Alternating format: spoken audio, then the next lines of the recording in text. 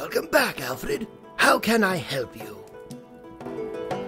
I talked to Bellerophon, and I asked him for the golden bridle. He'll only give me the bridle if I help him climb Mount Olympus. It's not easy to climb Mount Olympus, my dear Alfred. There's no way you can scale the mountain with your bare hands alone. You can but fly to its top. Fly? Is that what you just said? Exactly.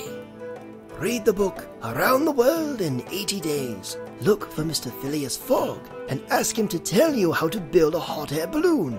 It will easily take you to the top of Mount Olympus. Are you sure this is a good idea? I am, Alfred. Trust me. Go now. Waste no time. Bear my words in mind. I'm sure they will help you. I have no further questions for... Go now.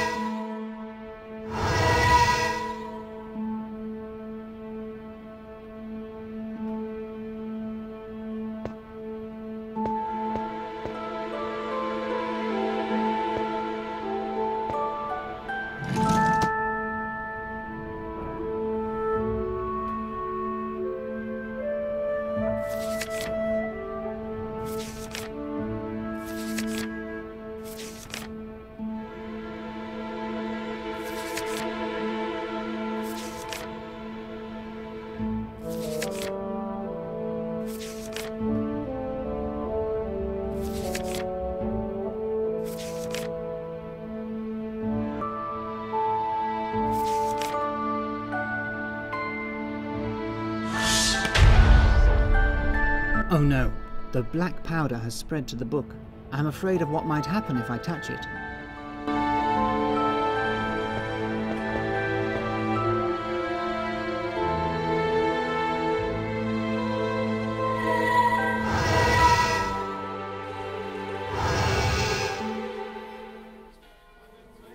Oh no, I'm afraid I'm too late. The wasteland all around me must be caused by oblivion. A strange black substance.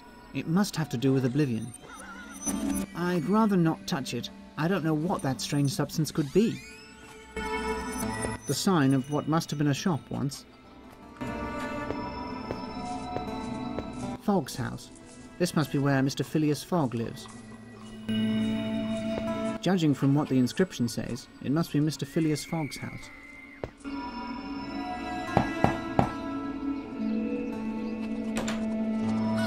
Hello, how can I help you? Are you Mr. Phileas Fogg? I'm not. I'm Passepartout, Mr. Fogg's valet. Can I speak to Mr. Fogg? Mr. Fogg is not in the mood for talking. But it's really important. It's a matter of life and death. Mr. Fogg is not in the mood for talking. How weird. He looks like he's been hypnotized.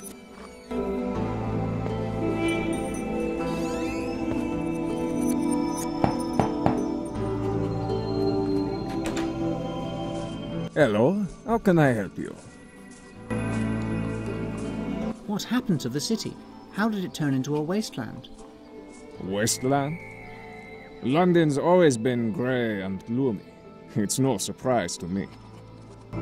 How weird. He looks like he's been hypnotized. What's that black substance all over the streets? Black substance? London's always been a very dirty city. It's no surprise to me. Can I speak to Mr. Fogg? Mr. Fogg is not in the mood for talking. I insist. I can't go back home. Not before speaking with Mr. Fogg. You are unbearably pushy. Please, wait a second.